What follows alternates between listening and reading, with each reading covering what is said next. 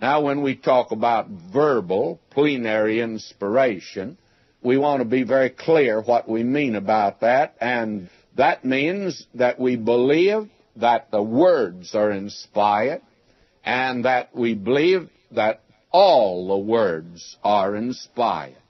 So that today it's the words and, of course, not the thoughts. And we've already amplified that, I think, a great deal. And it was way back yonder, Irenaeus, one of the church fathers, said, "The Scriptures indeed are perfect, for as much as they are spoken by the Word of God and by His Spirit." Augustine made this statement. He says, "Let us therefore yield ourselves and bow to the authority of the Holy Scriptures, which can neither err nor deceive." May I say that we need to recognize that we have a book that is fully inspired, and as that great giant of Princeton years ago said, whatever the Bible says, God says. And He speaks in this book to our hearts and to our lives. Now, I want to move down because actually last time I did not amplify enough concerning illumination and interpretation. And I'd like today to amplify a great deal of what we said last time about illumination. Now, illumination means that you and I have a book, and we have said it's a God book. It's a human book written by men who are expressing their thoughts, but when they do that, they are writing down the Word of God, and the marvel of it, and the thing that makes it supernatural is that God, without destroying their personalities, He didn't turn them upside down like a fountain pen and write with them. They wrote what was in their minds and hearts. But the Spirit of God so guided them that many of them actually wanted to look into the things they wrote about but couldn't. That's what Peter says. And they wrote without error. Now, Moses made mistakes, and he wrote about those mistakes. But the writing about those mistakes, there was no mistake, my friend. That, may I say, is a record that when He's giving to us the Word of God, that we are getting a revelation from God. Now, in view of the fact that that is true, we're dealing with a book that takes more than just mental acumen in order to understand. Paul made a very interesting statement, and that statement is simply this. He says, and I'll have to turn to it now. It's found in 1 Corinthians 2, beginning at verse 7. "But we speak the wisdom of God in a mystery, even the hidden wisdom which God ordained before the world unto our glory, which none of the princes of this world knew. For had they known it, they would not have crucified the Lord of glory. But as it is written, Eye hath not seen, nor ear heard, neither have entered into the heart of man the things which God hath prepared for them that love Him." Now, you and I today get most of what we know through the eye gate and the ear gate, or by reasoning, by thinking, rationalizing. Now, actually, Paul says here that there's certain things that eye hasn't seen, certain things that ear hasn't heard, and there's certain things that you can't even get into your head at all. Well, how in the world are you going to get them? Well, a great many in the past have taken this verse of Scripture to a funeral, and I've heard it used at a funeral years ago like this, that brother so-and-so, he was a great fella, didn't know too much down here. And that's the inference always. But now he's gone up there and he's really got on his thinking cap now, and he knows things he didn't know before. Well, I think maybe that's probably true. I think we're going to get quite an education. We'll get a new degree when we move up there, but that's not what this verse says. Paul says there's certain things right down here, long before you get to the undertaker. There are a lot of things down here that you and I can't get through the ordinary natural means that we learn. Well, how are we going to get them? Verse 10 now. But God hath revealed them unto us by His Spirit, for the Spirit searcheth all things, yea, the deep things of God. Now, the Holy Spirit has to be our teacher. Now, you will recall that back on the day of the resurrection of the Lord Jesus, He walked down the Emmaus Road and joined Himself there with a couple of brethren that were walking along. He entered into their conversation, by the way, and He asked them what in the world it was that had engaged their conversation. Well, the very interesting thing is, they said, well, is it possible you've been around here and you don't know what's taken place in Jerusalem? He said unto them, what manner of communications are these that ye have one to another as ye walk and are sad? And the one of them, whose name was Cleopas, answering said unto him, art thou only a stranger in Jerusalem, and hast not known the things which are come to pass there in these days? In other words, he says, why, if you were just a stranger around here, you should have known about this. And he said unto them, what things? And they said unto him, concerning Jesus of Nazareth, which was a prophet. You notice that was. As far as they're concerned, he's gone. But he was talking to them. And he was a prophet, mighty indeed in word before God and all the people. And they go on how the chief priests and our rulers delivered him to be condemned to death and have crucified him. And you remember, he predicted that. And the very interesting thing, prophecy had been saying it for years. And then they expressed that faint hope that had died out. But we trusted that it had been He which should have redeemed Israel. And beside all this, today is the third day since these things were done. And they went on to tell about it, what they knew and what had been found out when they left Jerusalem, that the women had reported. Apparently not many paid too much attention to what the women said. And not only that, verse 24, certain of them which were with us went to the sepulchre, found it even so as the women had said, but him they saw not. And then their hopes dimmed, and darkness entered their hearts. Now listen to the Lord Jesus. And he said unto them, O fools and slow of heart, to believe all that the prophets have spoken, ought not Christ to have suffered these things and to enter into his glory? And beginning at Moses and all the prophets, he expounded unto them in all the Scriptures the things concerning himself.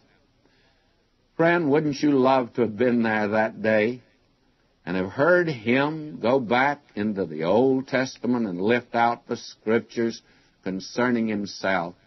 And when he finally made himself known to them as they sat at the meal, you see, it's when you're feeding on the Word of God and feeding on him, that's when he reveals himself in all of his glory. And this is their comment. And they said one to another, did not our heart burn within us while he talked with us by the way, and while he opened to us the Scriptures? You see, we're studying a book, friend. It's different from any other book. It's not that I'm just believing today in the inspiration of the Bible. Why, I believe that this is a closed book unless the Spirit of God will open your heart and make it real, by the way. And so I find that he continued teaching at that time, because when he returned to Jerusalem, he appeared to the disciples And then will you notice down in verse 44 of Luke 24, and he said unto them, These are the words which I spake unto you while I was yet with you, that all things must be fulfilled, which were written in the law of Moses and in the prophets and in the Psalms concerning me. Let me pause there. He believed Moses wrote the Pentateuch. He believed the prophets spoke of him, and that the Psalms, that all of them pointed to him. Now, here is the great verse. Then opened he their understanding, that they might understand the Scriptures. And friends, if he doesn't open your understanding, you're just not going to get it. That's all. And that's the reason we ought to approach this book in great humility of mind. And I do not care how high your IQ is. I hope I'm talking right now to some young graduates of some of our seminaries today who think they know it all. Well, may I say that I went through that period too. I thought when I was in seminary I knew it all. But I found out since then that there are one or two things I don't know. I'm going to keep reading here because it's important. And he said unto them, Thus it is written, and thus it behooved Christ to suffer and to rise from the dead the third day, and that repentance and remission of sins should be preached in his name among all nations, beginning at Jerusalem. And ye are witnesses of these things. Now will you notice how they're going to witness? They're going to have a little help. In fact, they're going to have a whole lot of help. Verse 49, And behold, I send the promise of my Father upon you, but tarry ye in the city of Jerusalem until ye be endued with power from on high. In other words, you'll have a teacher to open the Word of God to your understanding. Now I go back to 1 Corinthians again, and this passage that I was reading. And he goes on to say, Paul does in 1 Corinthians 2, verse 13, Which things also we speak not in the words which man's wisdom teacheth, but which the Holy Ghost teacheth, comparing spiritual things with spiritual. But the natural man receiveth not the things of the Spirit of God. They're foolishness unto him, neither can he know them, because they're spiritually discerned. I'm never disturbed when one of these unbelievers, even if he's a preacher, who comes along and says today he no longer believes the Bible is the Word of God. He never did believe it, to tell the truth. But may I say to you, that's the way he should talk. I mean, after all, if you're not a believer, you couldn't believe it. It takes the Spirit of God. And that's the reason I quoted Bishop Hadley the other day when he said, There is more meaning in every word of Holy Writ than we shall ever get out of it. And you know, it was Mark Twain that made a very interesting statement, and he was no believer. He says that he was not disturbed by what he did not understand in the Bible. He said what worried him were the things he did understand. And there are things you can understand, and it's that keeps many away from the Word of God. It was Pascal who said, Human knowledge must be understood to be loved, but divine knowledge must be loved to be understood. That's very, very important to get, by the way. There needs to be that illumination. It was Robert Alfred Vaughan who made this statement, speaking of these unbelievers in their conceited rejection of the light without until they have turned into darkness their light within. And that's what Paul meant when he says that they would not receive the love of the truth and God would let them believe a lie. The unbelievers said some harsh things about us, but God has said some very harsh things about it. I'd like to give you this statement of Bishop Pollock. He says the Bible is a corridor between two eternities down which walks the Christ of God. His invisible steps echo through the Old Testament, but we meet him face to face in the throne room of the New. And it is through that Christ alone, crucified for me, that I have found forgiveness for sins and life eternal. The Old Testament is summed up in the word Christ. The New Testament is summed up in the word Jesus. And the summary of the whole Bible is that Jesus is the Christ. A statement by Bishop Pollock. And it was Mr. Spurgeon who said, I can never doubt the doctrine of plenary verbal inspiration, since I so constantly see in actual practice how the very words that God has been pleased to use, a plural instead of a singular, are blessed to the souls of men. May I say these are tremendous statements coming from men of the past, and it's very difficult to eliminate and to blot out what these men have said. The wisdom of the ages has not really settled in us today. As a generation, we've really got the world in a mess. Now, we were talking about illumination, the fact that the Spirit of God must take these words and make them real to us. The reading of the Bible can become almost profitless pastime, by the way. And it is a book, though, that will bless you, even if you do not have the spiritual truth open to you.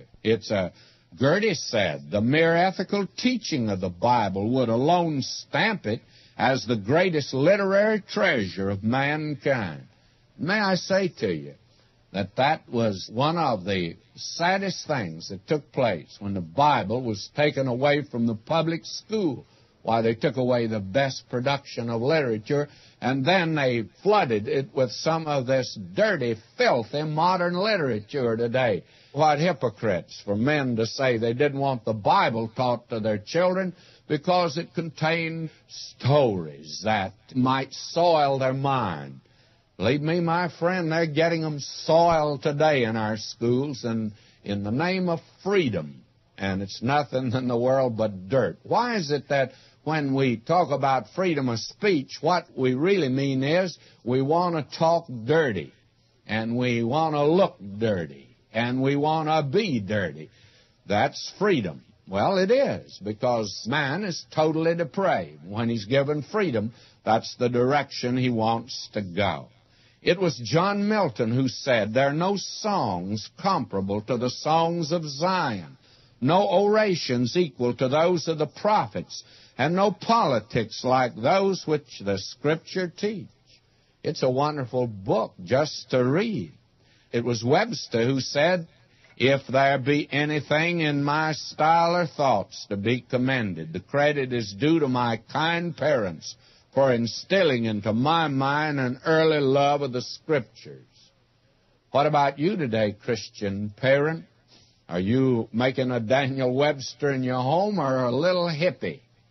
You'll be making one or the other, I can assure you. And apparently, Webster thought it came about because his parents taught him the Word of God. May I say to you, the Spirit of God, though, will have to open your mind and heart if you're going to understand spiritual truth that's here. And Paul, writing to the Corinthians in 1 Corinthians, the 2nd chapter, verse 13, which things also we speak, not in the words which man's wisdom teacheth, but which the Holy Spirit teacheth, comparing spiritual things with spiritual. And may I say to you that Paul says that the Spirit of God is our teacher. And that's one of the reasons that we have prayed that the Spirit of God would teach us on this program. Because, may I say, if He doesn't teach me and teach you, we're not going to get anywhere as far as the Bible is concerned. We're dealing with a supernatural book, if you please. The Lord Jesus Himself said in John 6:63, it's the Spirit that quickeneth, the flesh profiteth nothing. The words that I speak unto you, they are spirit and they are life. A great man of the past, made a statement concerning one of the greatest writers of the past, and he says his words, if you cut them, would bleed. Well, may I say to you, that's true of the Word of God. And the Lord Jesus said, the words I speak unto you, they're spirit and they're life. And the Spirit of God can make it real to you. And in John 17, in his great high priestly prayer, in verse 18, he made this statement, for I have given unto them the words which thou gavest me, not the thoughts, the words which thou gavest me, and they have received them, and have known surely that I came out from thee, and they have believed that thou didst send me. It was back in Exodus 20, verse 1, where Moses wrote, and God spake all these words, saying. It was God who did the speaking. That's what Moses wrote. It's very difficult today to reject the Bible without impugning it as an evil book. Now notice what he said in John 3, verse 17 and 18. For God sent not his Son into the world to condemn the world, but that the world through him might be saved. He that believeth on him is not condemned, but he that believeth not is condemned already, because he hath not believed on the name of the only begotten Son of God. In other words, may I put it very frankly to you, the Lord Jesus said that if you don't accept this word, you're condemned. If you accept it, you're saved. And that means that you've accepted and received him as the Savior of the world. Now, I want to make just one or two other statements. You remember that when Simon Peter answered him after he had inquired of them, what are men saying about me? And they said everything. They still say that. You can get about as many answers today as many people as you happen to ask. And therefore, there are many viewpoints of him. But he said to Simon Peter, or he said to the apostles, and Simon Peter answered, and I think he answered for the others, whom do men say that I am? And whom do you say that I am?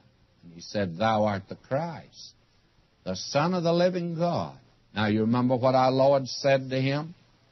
He said to him, flesh and blood hath not revealed this unto thee, but my Father which is in heaven. Now, he's the one. And blessed art thou, Simon Bar-Jonah. And I say to you, only God today can open up the Word of God for us to really understand it. And our Lord said, the Father opened it for Simon Peter, and the Lord Jesus taught them and opened up their understanding before he left. But he said he was going to send the Holy Spirit, as we saw in Luke. Wait for the promise, because he's the only one that can make this thing real.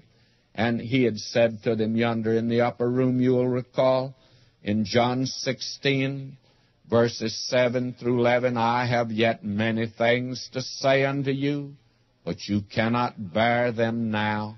Howbeit when he, the Spirit of truth, is come, he will guide you into all truth, for he shall not speak of himself, but whatsoever he shall hear, that shall he speak, and he will show you things to come. And he went on, he'll take the things of mine and show them unto you. And may I say, I leave this subject of illumination by saying only that the Spirit of God today can open your mind and heart to see and to accept Christ and to trust him as your Savior.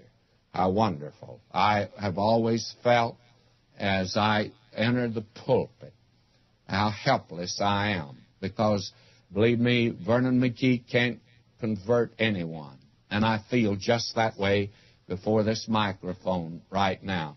But I not only feel weak, but I also feel that I'm mighty, not mighty in myself, but that the Spirit of God today can move out yonder where you are, riding in your car, in your home, doing housework, sitting down at a meal, or wherever you might be, in your place of business, wherever you might be, right now, the Spirit of God can take these dead words and make them real and living to you, incorporate them into your life, and give you an excitement and enthusiasm that only He can give today. Now, may I say that it's nice to take all the vitamin pills that you can today. My doctor keeps me loaded with them. But I want to say to you, my friend, the Spirit of God can give you something that vitamin pills can never give you.